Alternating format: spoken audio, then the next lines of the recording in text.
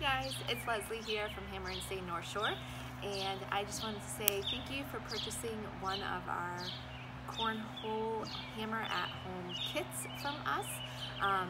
So in your kit you got a brown bag and an instruction list, and on that instruction list it tells you to come and watch this video so you can watch me do my cornhole set step by step and visually see it as well.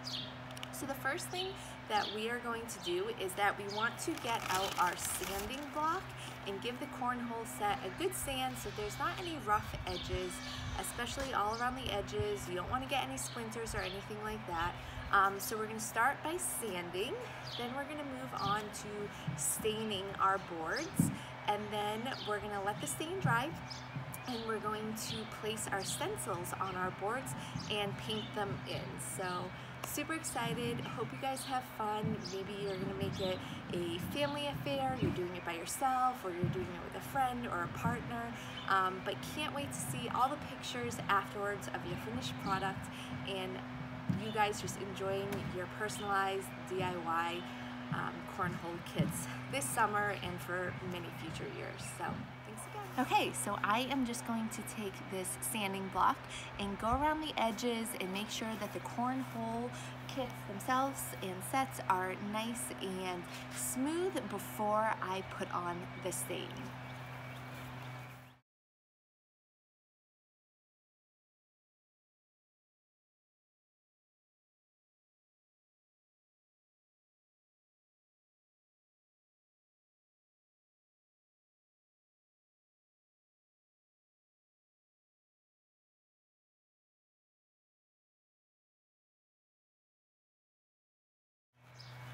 So once you got your cornhole boards all sanded to your liking, you want to take a paper towel and just wipe them down and get all the wood shavings out of the way and clear it off so that when we stain, they won't get in the stain. Okay, so now it's time to stain. We're going to take one of the larger orange sponges that I provided. I would also put on gloves for this, as staining is definitely going to be the messiest part. The stain will come off of your skin and your hands, no problem, with soap and warm water, but it will not come off your clothes. So please, while you're doing this staining and painting, wear clothes that if you get any stain or paint on them, you won't be upset by it. So the stain comes in the largest container, and it's labeled stain, and we're going to use this large sponge. We're going to dip it into the stain and we're going to spread it all over the cornhole board. Now you may need to do 2 or 3 coats of the stain depending on how dark you want the stain color to be. It's totally your preference.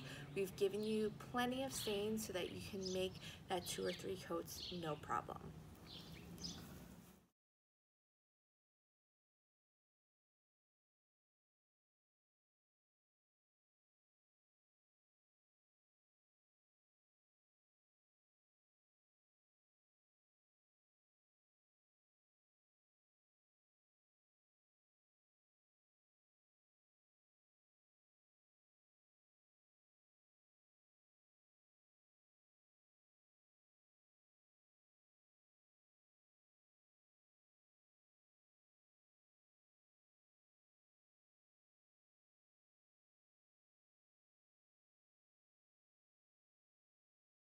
Okay, so the black board right here has 3 coats on it, and I'm stopping with that. 3 coats should really do enough and get rid of any of the streakiness.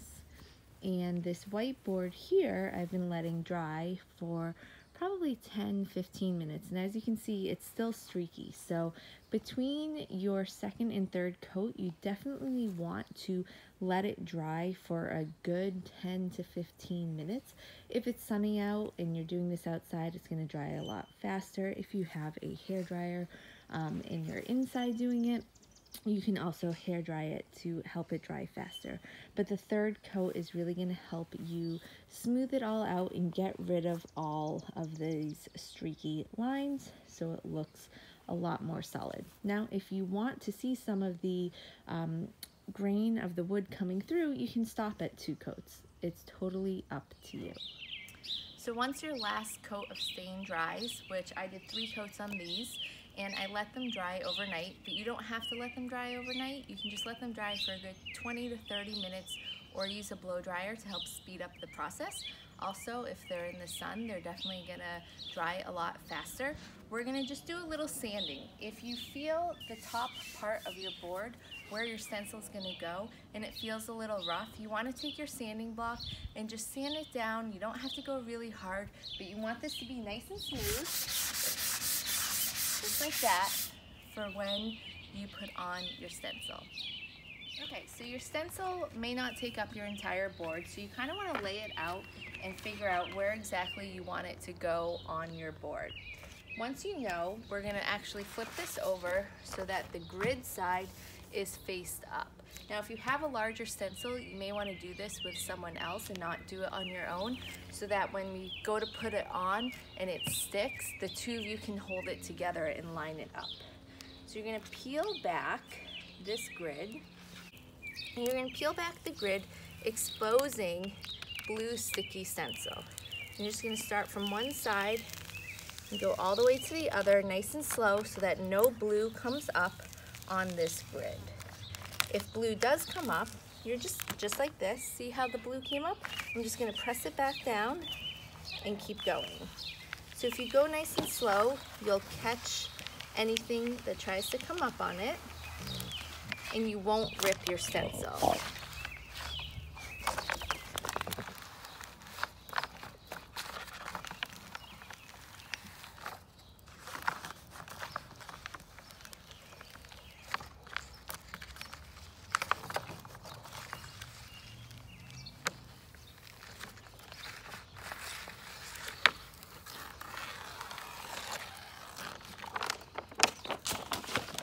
Okay, so now this is your sticky stencil, and we're going to flip this over and we are going to place it onto our board.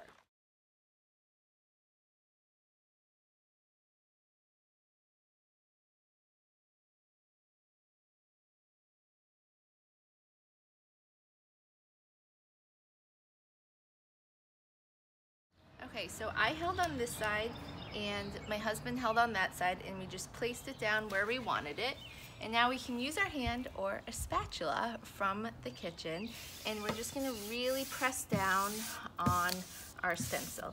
It's okay if you get some crease marks where there isn't your design, or even on your design, because you can use a spatula to really push it down.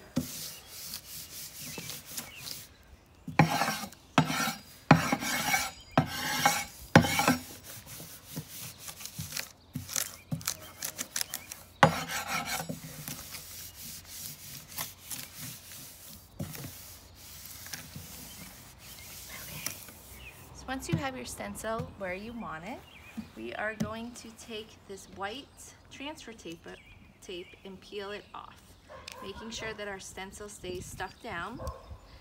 And again, we're just going to go nice and slow from one side to the other.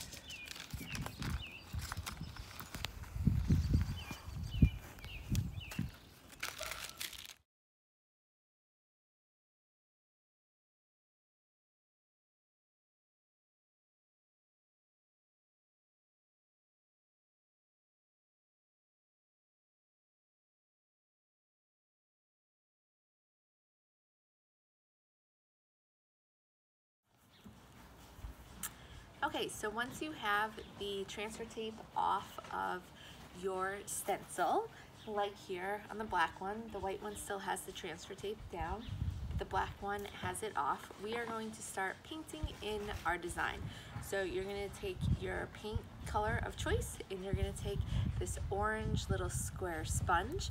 We're going to dip it in the paint and scrape it off, because we don't want a lot of paint on the sponge when we start painting. It's going to take probably 2 to 3 coats of painting in order to get it the color and consistency you want. But you want to start light, because if you go too heavy, the paint will seep underneath the stencil and can cause bleeding. So then when you peel up the stencil, you're going to have a lot of blotch marks, and you don't want that. If you want nice crisp lines, you dip it in, scrape it off, and start really light. And we're just going to take our sponge and we're just going to dab where we want the color to go. Again, the paint will probably take 2 or 3 coats to get it the consistency you want. If you're doing it light enough, you'll still see some of your background color through the paint for this first coat. So you're going to paint everywhere you want that color. If you're switching to a new color, switch to a new color, and then as you go up, the ones on the bottom will dry, and once those are dry, you can go back and do your second coat of painting. So as you can see, this is my first coat of paint, and it's still very light. You can see some of the black that's still behind it for the stain. I'm gonna let this dry for probably 2 to 5 minutes and then go over it with a second coat. Okay, so here is what my first coat of paint looks like with the white background, just so you can get an idea of how light I went for the first coat. And then over here, this is going to be my second coat. So I'm letting this dry before I do a third and final coat on the black. Okay, so when your paint is totally dry, if it's after the second or the third coat of paint that you do, but you get it to the consistency and color that you like, you need to make sure that it dries. So I would give it anywhere from 10 to 15 minutes or hit it with a blow dryer to help speed up that process. And then it's time to peel off the stencil. So when you peel off the stencil, make sure you go nice and slow. You don't want to rip it off like you're waxing or anything like that. But if the stencil breaks on you, don't worry, just keep going. And if you need to pick out any little parts, you can use tweezers, a toothpick, or your fingernails to pick out any parts that are left.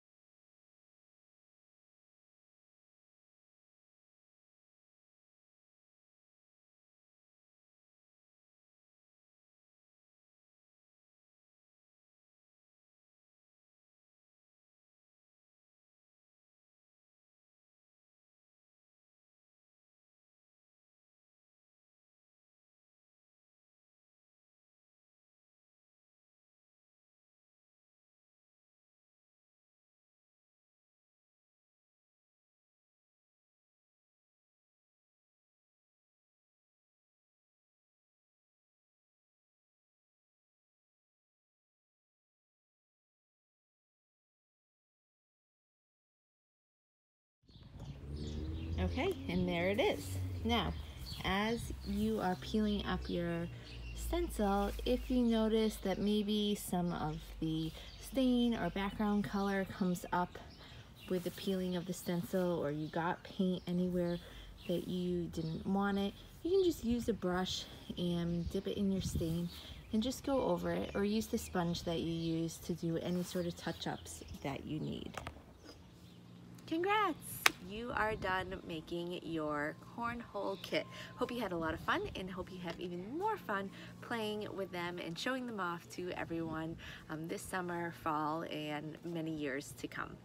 So just a quick few tips on keeping them looking great while you use them and play with them. So obviously, as you throw the bean bags on them, you could notice some paint chips here and there. You can always use touch up and repaint if you need to, but I suggest you get some fast drying polyurethane spray from Home Depot, Lowe's, Amazon, and just give it a good spray. This is going to protect it against water spills or maybe some light mist. It is not going to protect it against heavy downpour or lots of rain. So when you're not using your cornhole kits, I really strongly suggest you either put them away or cover them up from the weather elements so that they don't get stuck in a rainstorm or bad weather and get ruined. I cannot guarantee that this is going to protect it against bad weather or rain. What I can say is that I use this to protect my outdoor signs, and it does help it against any sort of water spillage or light rain, but not downpour. Usually my signs are underneath a porch, so they're not in direct weather or rain. But I definitely would spray these. I'm going to spray them myself. You can also go out and get, it's called like semi-gloss polyurethane paint, and you can paint it on. That may make it shiny, so it all depends on what look you want to go for. But I definitely would spray it with this to start, and to make sure that when you're not using the boards, they're either covered, protected, or put away, just in case there's a random rainstorm coming. So thank you so much for picking us to do one of your amazing DIY cornhole boards with. I can't wait to see pictures. Please take some, send them to me at hammerandstainns@gmail.com, or you can message me on Facebook or Instagram. I would love to see how they came out. Bye.